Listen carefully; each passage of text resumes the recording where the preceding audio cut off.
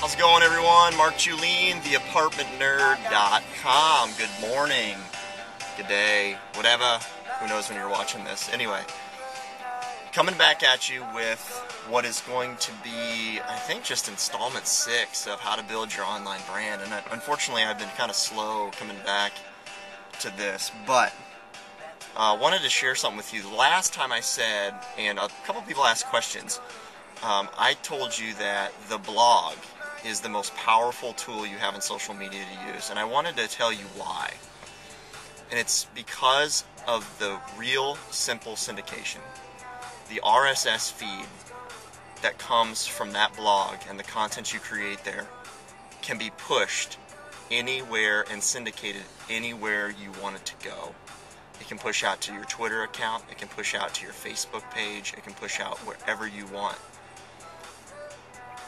Check out Gary Vaynerchuk's book, Crush It. He gives you some great ideas on what you can do with your content, how you can push it out, how you can connect with people. And what I want you to do is spin that into how you can connect with your residents. You know, he's trying to connect with new wine customers, new customers. He's doing things a little bit different. But how can you leverage this to connect with new residents, connect with just local community, who knows what? But using these tools so that you only have to create content one time and push it out. It's not that hard to do. If you need a little bit of help doing it, I'm happy to give you some direction there.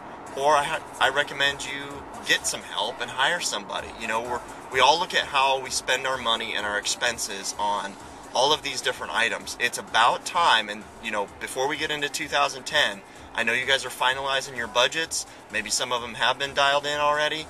But if you have not taken an opportunity to really look at your budget and say, okay, what can we cut out, a big number, and respend those dollars to better improve our online brand and our online presence, then you made a mistake in your budget and you need to take a hard look at it again. So there you go. That's building your online brand, I think volume 6.